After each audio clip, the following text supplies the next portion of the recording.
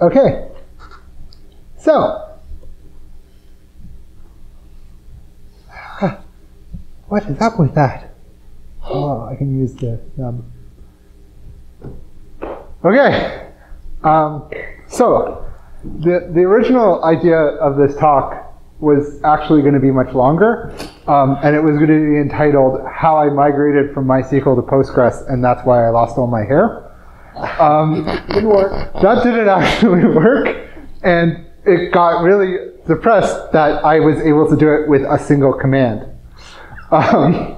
So I kind of want to talk about pgloader. So pgloader basically is, I like to think of it as like PG loads on like steroids. It could basically take almost anything that you need. Let me see if I can show you the list of things they allow. You can migrate from MySQL to Postgres. You can migrate from SQLite to Postgres. You can migrate Microsoft SQL Server to Postgres. You can do large CSV files, which is something I used it for when having a CSV file that was almost about, I think it was 6 gigabytes and included roughly, I think it was 200 columns.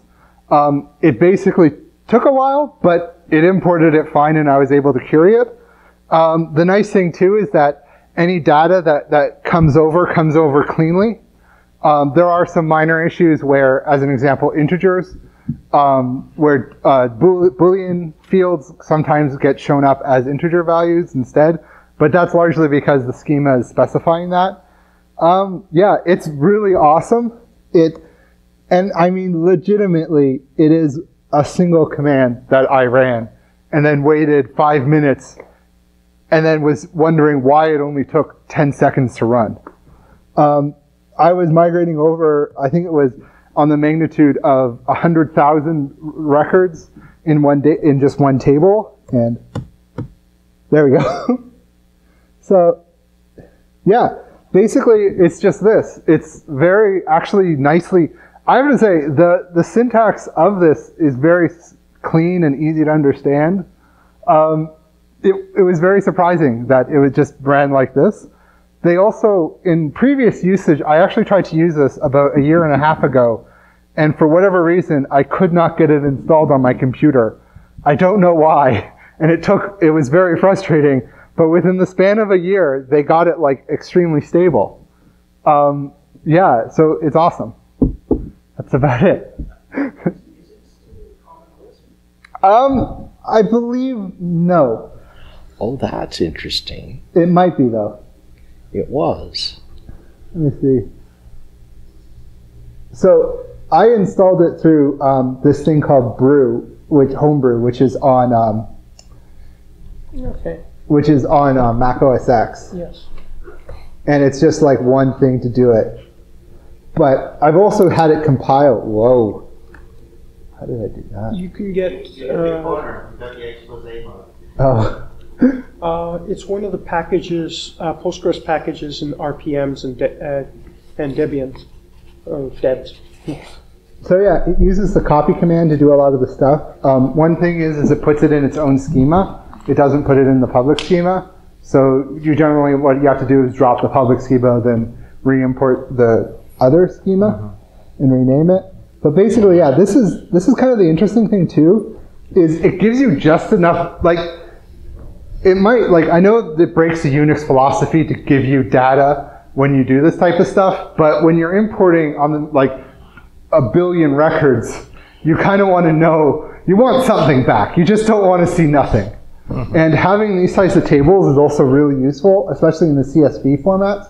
It basically tells you everything that was created within the thing, gives you complete statistical analysis of the import, which is, like, really useful when you're like, wait, why did X not do right? Yes, Chris? Did you have any cases where you had bad data that it had to throw out? No. Because if I remember, there's interesting stuff in that case. No, I had no bad data ever, which was really surprising. I had some issues where, like, not char, what are they called in Postgres? Varchar. Varchars where were stored instead of a number value, but that was usually because the CSV formatting was incorrect. Within that, you can basically say convert to into the correct format and things like that in a much more complex kind of configuration file, which is actually really useful is that you can, this isn't just command line, you can actually write a config file and have it load from that.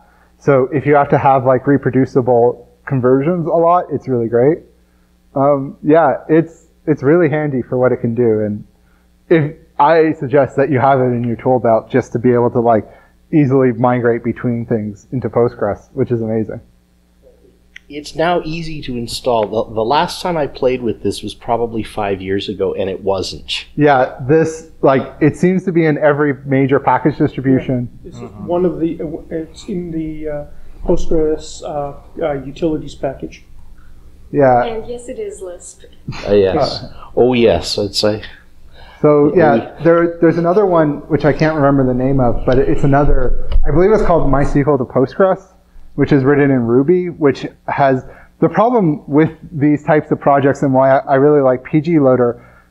These types of projects tend to be something a company picks up like 5 years ago and then maintains to a point to get their data done, open source it, and nobody ever does it. And maybe it'll be picked up by another company and forked and then taken a little bit more, and that will be a little bit, there's never something recent. And I really like pgloader's idea because the fact is we sometimes just need to import data.